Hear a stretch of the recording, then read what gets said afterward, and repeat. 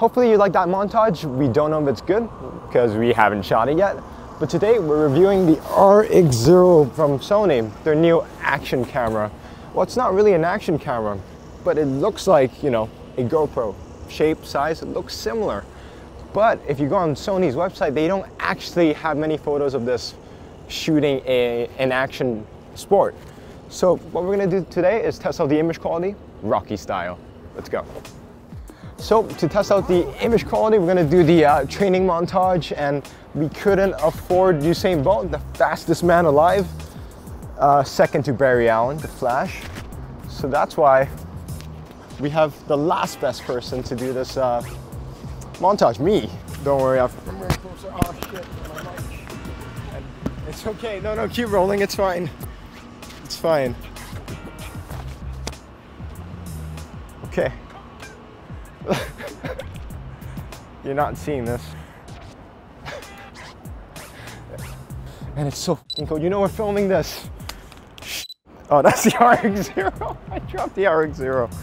You know, we're filming this on the coldest day of Hong Kong. Sounds about right. And of course we came prepared. And the reason why I became a photographer and filmmaker is because I can't draw.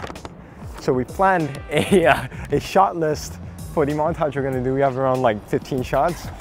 So yeah, let's get to it. So I can see why people are comparing this with the GoPro. It's got the same sort of rigid and tough outlook. It's got duralumin. It's basically aluminum, but Sony's putting it in fancier terms. It's 2-meter drop proof, 10-meter waterproof. You know those space movies where they put like a camera on the guy's space suit? This would look better than a GoPro. But aside from its looks, it's not really an action camera. 24mm f4, no IS. It's not really meant for action sports because it's not wide enough. So our first shot is the shot of me pulling down my zipper, a close-up shot. And a lot of people say you can get really nice bokeh with this because it's a 1-inch sensor. It's much bigger than the GoPro. But the thing with that is, it's a 1-inch sensor, yes, but it's f4 and 24mm. And 24mm is fine for a camera, but if it's f4, you can't really get much bokeh. And the fact that the minimum focusing distance is 0.5 meters, 50 centimeters, and at f4 and at 24mm, you're not getting bokeh. No way, no way, absolutely not. But yeah, let me show you the shot. Okay, maybe I'll get this background.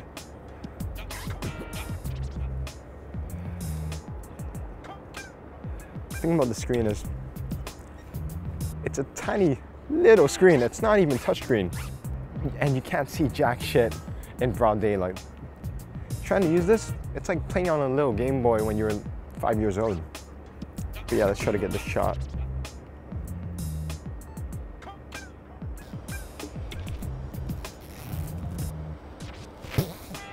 The shot. Oh. So we got kicked out of the Sai Wan Ho Sports Ground, the second biggest sports ground in Hong Kong. But it doesn't matter.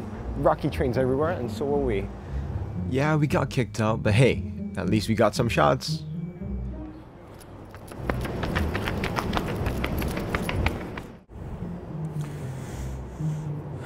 So we're shooting at 720p right now because that's the only resolution where you can shoot 120 frames per second.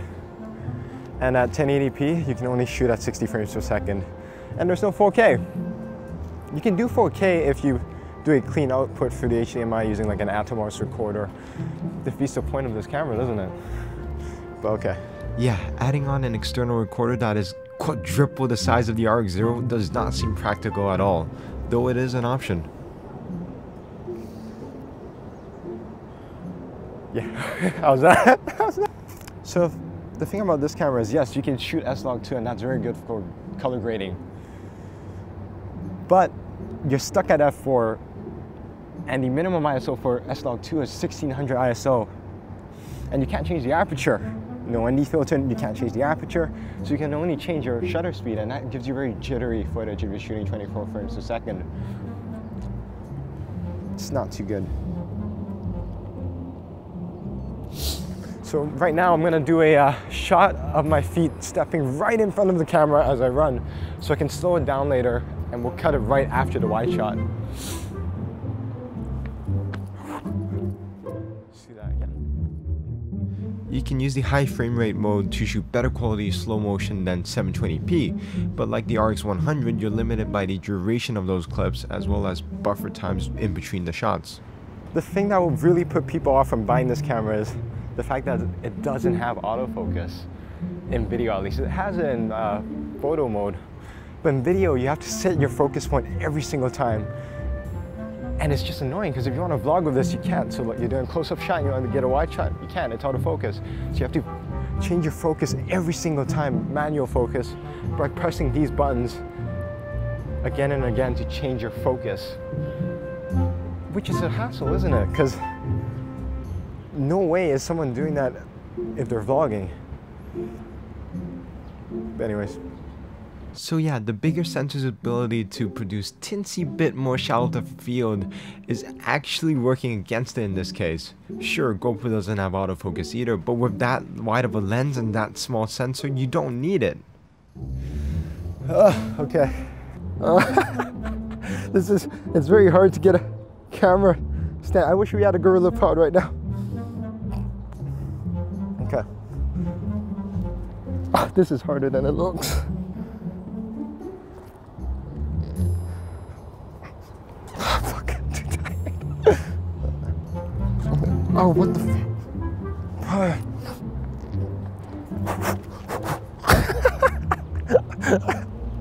I think that's enough. I think that's enough. Okay. Yeah. We're gonna get a shot of me leaping over the RX0. But you know what? Luckily, I'm not a girl, because a girl would not like the shot. Let's go. I'm gonna do it one more time. All the shots so far actually look alright, but what happens when we go handheld? With no IS on the camera, you can't really get a stable shot, no stabilization. Why didn't they put stabilization on this?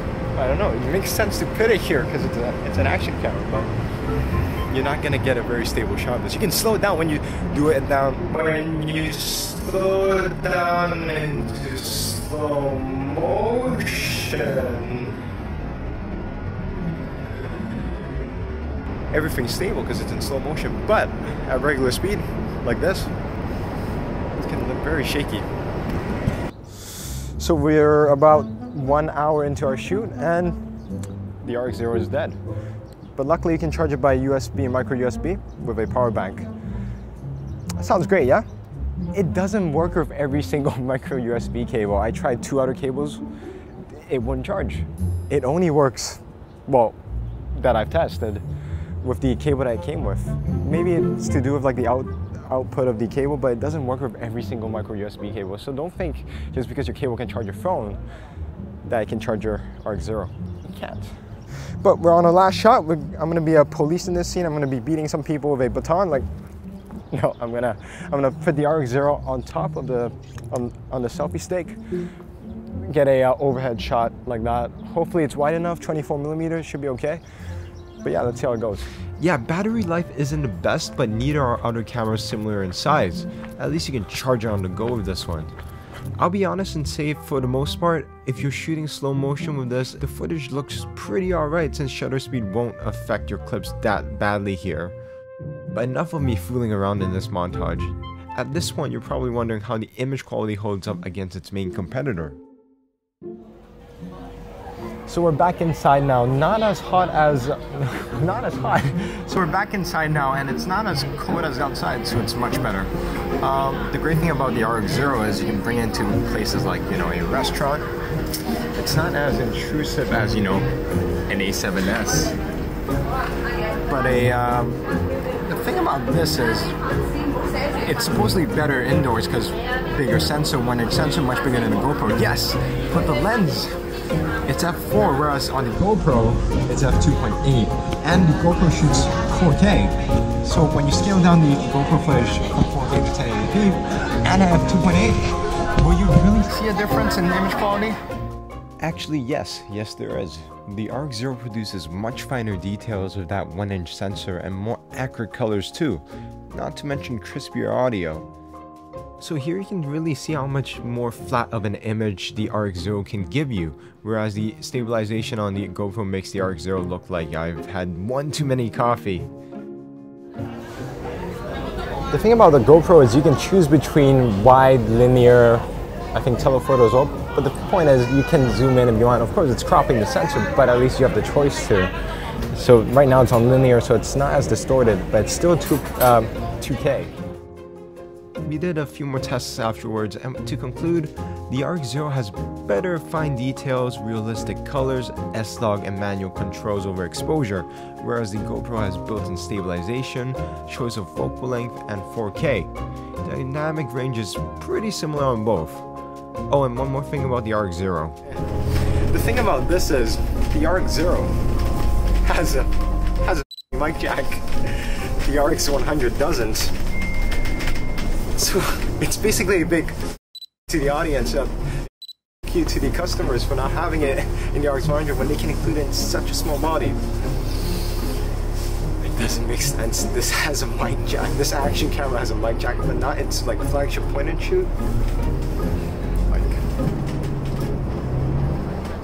Of course, you can take photos with this as well, but you know, you really aren't buying it for the photo features. 21 megapixel, similar 1-inch sensor to the RX100 Mark V, 16 frames per second, so you can get like some decent shots before it buffers out. It buffers out around 5 seconds, 6 seconds into it. So you can get some fairly fast burst rates.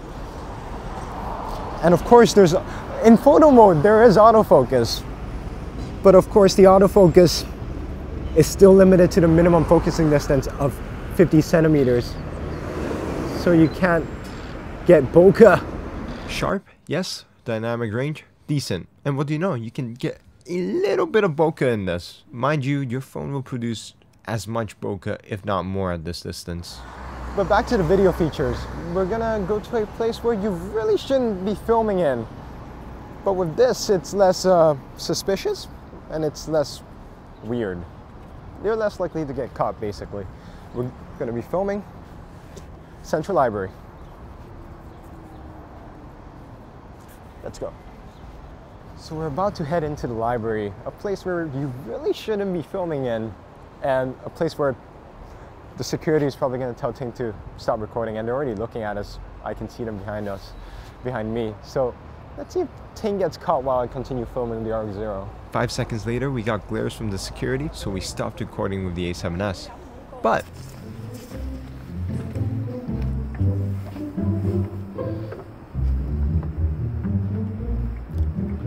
I really don't remember and have no idea what I'm saying here.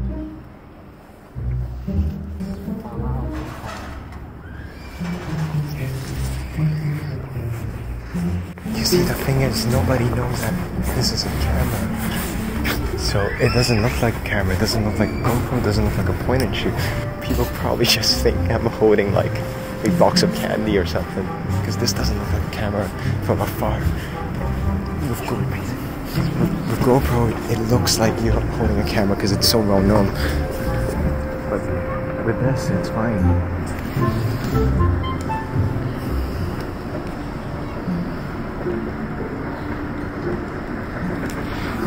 So if you're in a sneaky environment, knowing you have to sneak it, this is perfect. There's security behind me, but I don't think they know this is a camera. So I guess if you're into this kind of stuff, sneaky cam shit. It was then that I saw 4 guards standing by the escalator. Anyways, back to the review.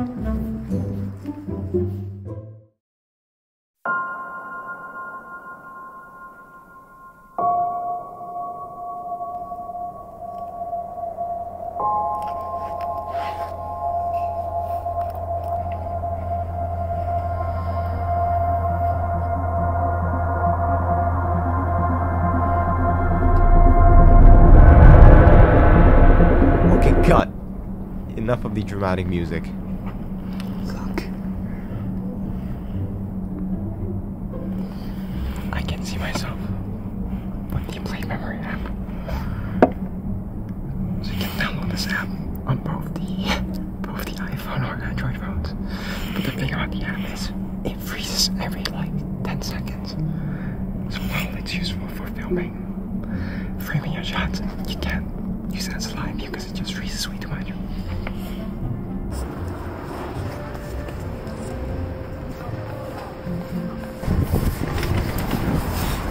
He made it out, didn't get caught. Didn't get caught. I guess that's like one reason you would have the RX0, to sneak into places. Not that we're subscribing to that kind of shit. We're not telling you to go sneak into places and film people and places. We didn't film anyone else except for me. So we're not telling you to do this. We're just saying in places where, you know, you might get a lot of attention for holding a camera, this might be a little bit better. A little bit. You know, the RX0 could have been something incredible. But if you look at it now, is it a miniaturized version of the RX100? It's not. Is it a more advanced cinematic GoPro? It's not. It's not wide enough for that either. So to me, it fits right in the middle between the two of them. And I don't think that's a good thing. With the RX0, the footage looks decent. In both the montage and the library shots, you get fine details and colors that GoPros just lack. But at the same time, it's double the price and not wide enough to replace a GoPro for action sports. And it's not versatile enough as a camera to use as a carry-around point-and-shoot like the RX100. It really feels like this camera could have been the perfect representation of the famous quote, "The best camera is the one you have with you." It could have been, but it's not.